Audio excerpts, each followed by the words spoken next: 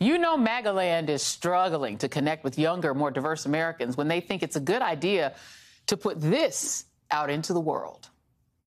MTG, Maga's MVP.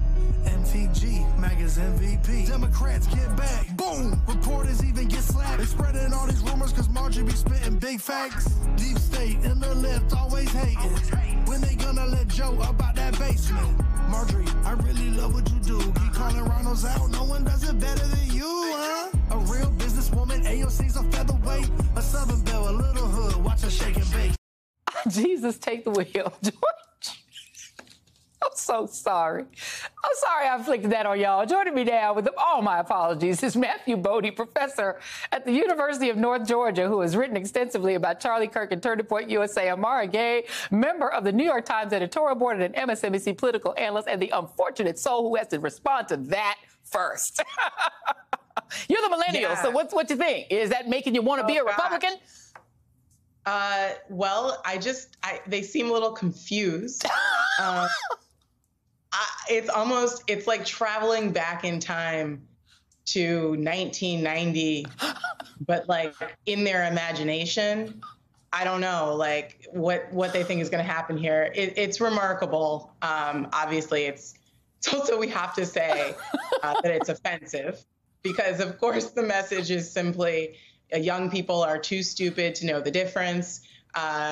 All you need to do to appeal to younger people who happen to be a population and a generation that is more racially diverse is simply put some faces of color in an ad and maybe rap as though that's what rap or art or music or young people is about. I mean, the whole thing, it's kind of hard to know where to start. It's not going to work.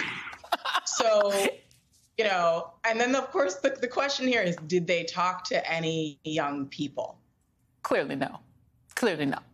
I'm guessing this was like hooked up in some kind of a political consultant shop that should be fired. But it's a lot to take in. It's a lot to take in. That's a lot to take in. So I leave it to you then, Matthew Bodie. You are both in Georgia, and you understand Turning Points USA. What is the point? What do they genuinely, because they have this urban engagement kit, and to Mara's point, they seem to be trying to sort of do like fake blackness, but they also hate black people, and Charlie Kirk says so like every day.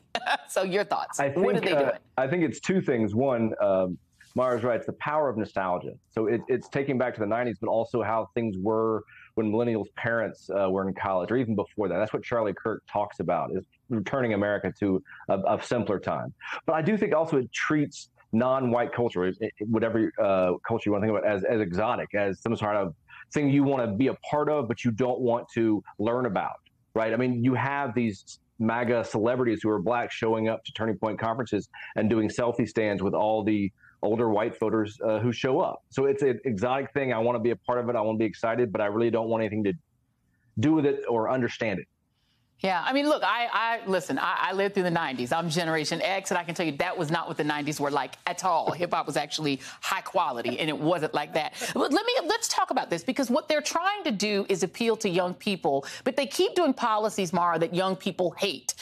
If you look at how people feel about things like abortion, age 18 to 29, 83% want abortion to be legal. You can go through anything, climate, all these other issues, but then you actually look at who young people are. The median age of white Americans is 43. The median age of Latinos, African Americans, Asian Americans is under 35 or in their 20s. African Americans are one of the youngest groups in the country. Only 19% of white Americans are under 18, and 20% of Asians, 25% of blacks are under 18, 27% of Indigenous, of Native American, you keep going, Native Hawaiian, 28%. But it's multiracial who are the biggest group of under 18s. So isn't their problem that they despise the people who they think they're trying to attract?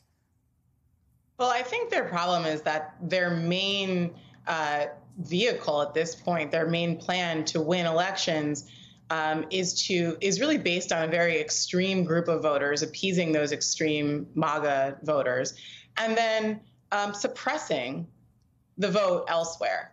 And so until they're ready to let go of that and actually legislate again and take part in democratic society by being focused on winning elections instead of suppressing voters, that's not really going to change. So it's hard to look at this any other way than, Republicans know they're not going to win young voters overall. The best they can do is, shave a little bit off the edges, maybe throw something against the wall, see if that sticks. This is a Hail Mary. And then also hope that many voters don't turn out. Don't show up.